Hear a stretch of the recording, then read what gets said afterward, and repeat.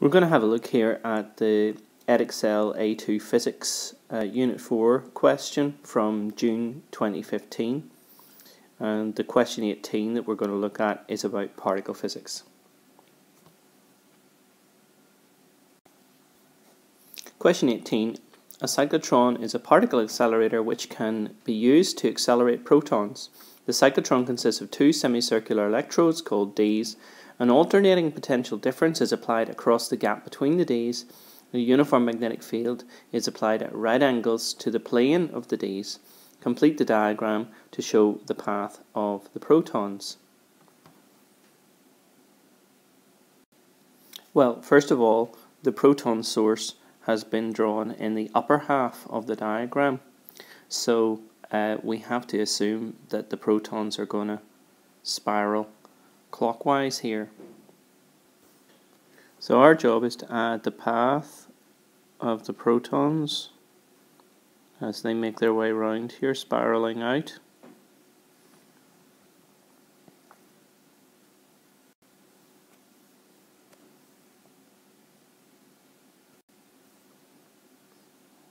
And you might want to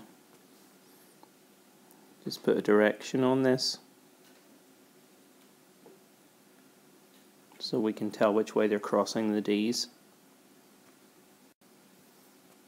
So part 2 then says, state the direction of magnetic field needed in order to produce the path you have sketched. Well, this is left-hand rule, okay? So if we imagine a proton heading that way, then that, because this is a positive thing, remember this is a plus particle,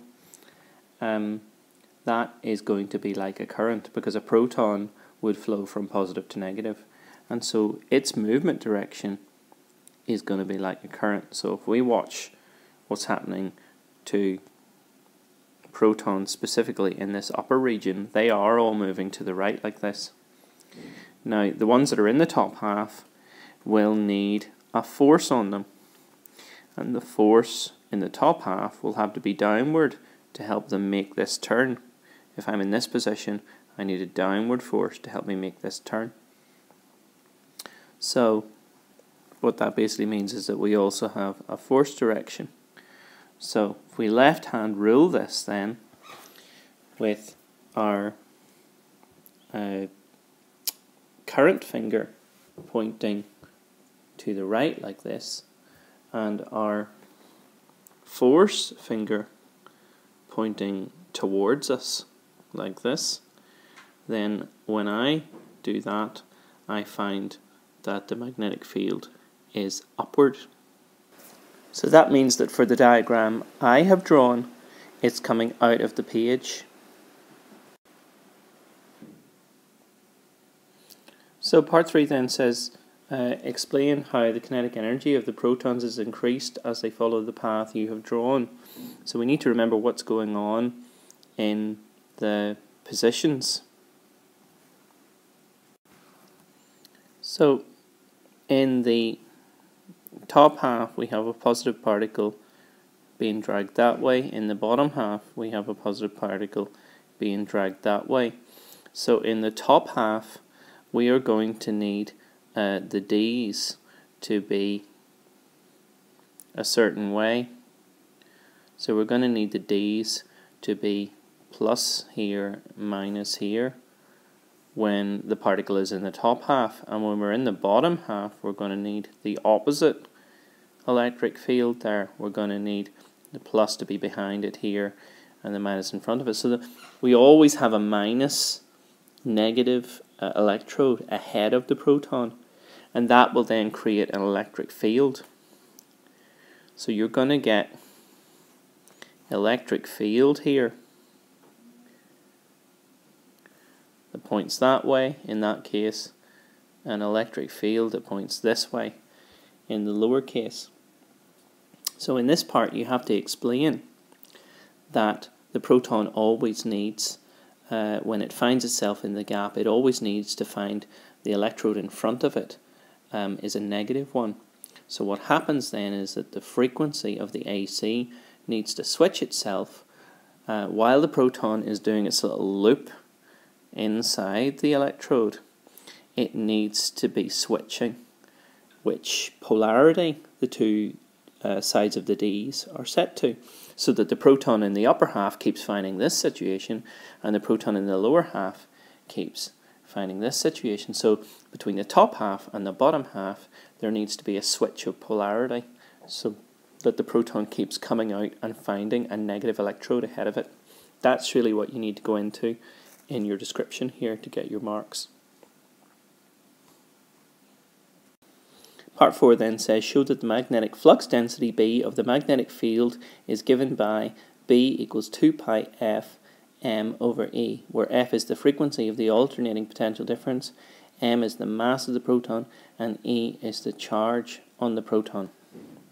So this kind of expression will come from putting the magnetic force on a charged moving particle against the fact that it needs to equal mv squared over r.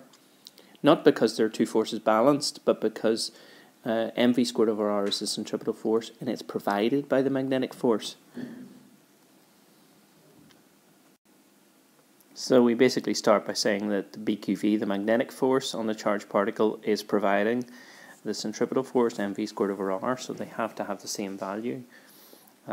Remember what this is. This is F equals ma. It's not two forces against each other. This is the physical force, and this is the value it has to equal.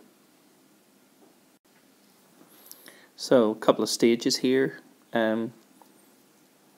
We need to divide through by QV first of all. So we divide both sides by QV,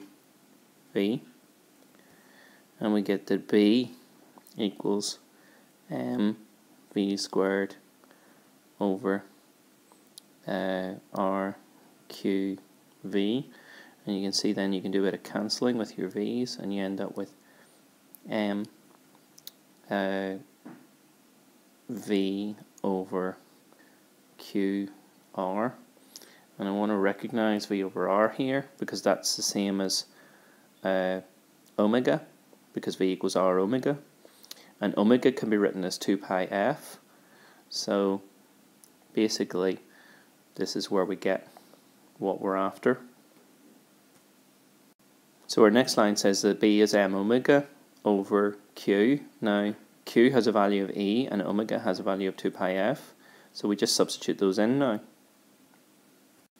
So if we combine the fact that Q is E and omega is 2 pi f, then this equation becomes B equals 2 pi f m over E, which is what they've asked us for.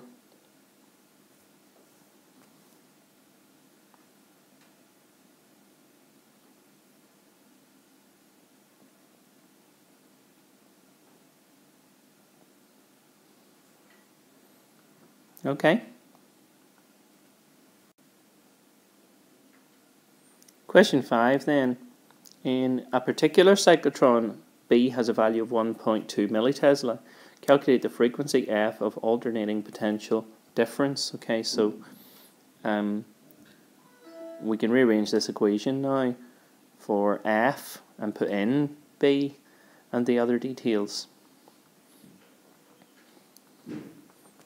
So we recognize then that F would equal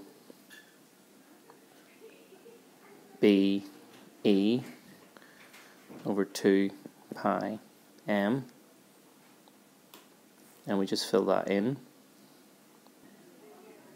So on the top line we get the magnetic field value, 1.2 times 10 to the minus 3 teslas, times the charge on a proton, and we need to divide by 2 pi times the mass of a proton. So we've got 2 times pi times 1.67 times 10 to the minus 27 kilograms, and we need to feed that through our calculator to get a frequency. Okay, and you can see here that I'm getting about 18.3 kilohertz for that. Okay.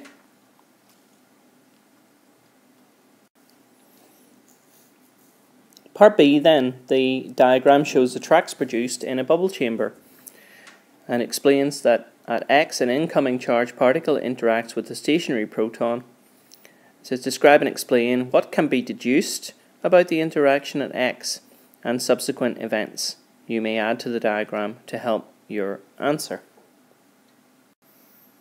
So we have a particle coming here and some interaction occurs which results in a particle going off this way. Now here we get oppositely curving particles, so that would indicate two opposite charged being produced here. And that would make sense if there was a neutral particle making them, because whatever happens here has to conserve charge. So if there's a plus and a minus in these two positions, there had to be a neutral particle here. So what this is suggesting very, very strongly is that a neutral particle crossed here.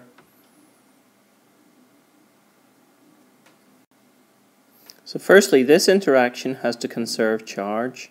So if a neutral particle was sent across here, that means that whatever came in and whatever left had to have the same charge. So this exiting particle, you need to explain, has the same charge as this entering particle.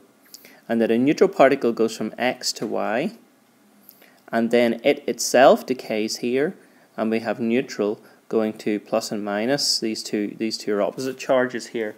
So we need to explain that charge is conserved in this interaction where opposite curvatures indicate opposite charges. So a neutral particle is decaying into equal amounts of plus and minus, so charge is conserved in this zone. So charge is conserved in this zone, so the incoming and outgoing particle have the same charge here because they sent a neutral particle over here, and charge has to be conserved in this. Then this neutral particle decays to plus and minus, so again charge is conserved there. So that's really what you're explaining. The only thing that would explain what has happened here, the appearance of this, is if a neutral particle had shot across there and decayed into those things. And because they are turning in opposite directions, we can tell that one of these is plus and one of them is minus.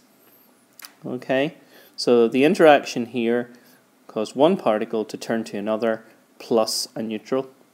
And so this and this have to have the same charge. This is neutral, and neutral has to go to plus and minus. So you're explaining all those interactions to get your marks. You might need to spend a bit of time explaining that we can't see a neutral particle because neutral particles don't ionize, and that's why there's no track belonging to the neutral particle shooting across here. So you might need to explain the nature of the detector in a bubble chamber, that it can't detect an uncharged particle because the uncharged particle is not capable of ionizing and therefore creating a stream of bubbles, whereas this is a charged particle, so is this, and these are oppositely charged, so they're all capable of creating tracks. And these curvatures based on the magnetic field will make opposite charges turn in opposite directions. Okay, that's that. Thanks for watching.